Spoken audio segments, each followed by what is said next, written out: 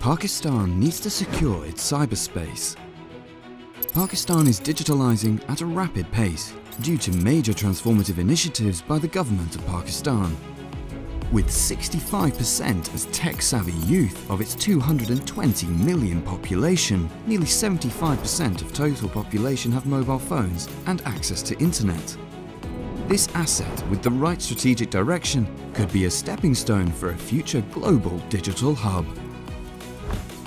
However, cybersecurity risks have emerged as a serious threat to Pakistan's national security.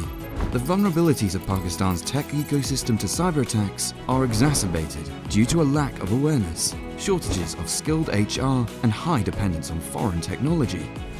It is therefore imperative that Pakistan protects its digital infrastructure.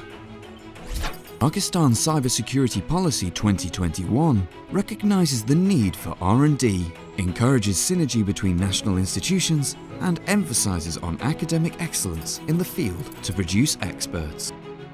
Such expertise can only be produced from a professional institute in country, such as a National Cybersecurity Academy, which can cater for basic to advanced and specialist cyber facilities.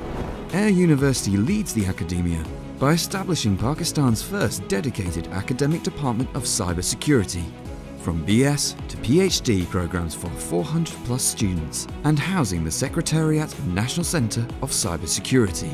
With a vision to be recognized as a leading cybersecurity academic institution in the world, Air University is well poised to establish the National Cybersecurity Academy, a world-class institution with dedicated modern infrastructure, high-tech labs, and highly qualified national and international faculties to offer undergraduate, postgraduate, diplomas, special high-tech programs, and certifications.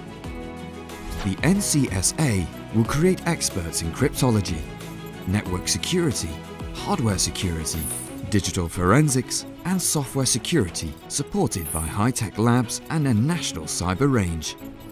High-tech labs include digital forensics, malware analysis, network security, mobile phone security, operating system security, cloud computing and virtualization security, embedded systems and hardware security. The Academy plans to indigenize core end-to-end cybersecurity tools, hardware, and would have the capacity to train, retain, and provide cybersecurity experts to national institutions and industry.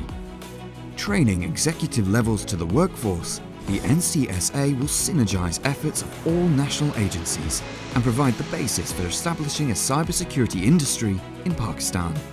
Tangibly, the dividends would be visible within 12 months as the short training programs for top hierarchies conclude and the first batch of MS qualified researchers reach the field. The short training programs from NCSA inauguration today is a strategic milestone for the protection of Pakistan's digital future.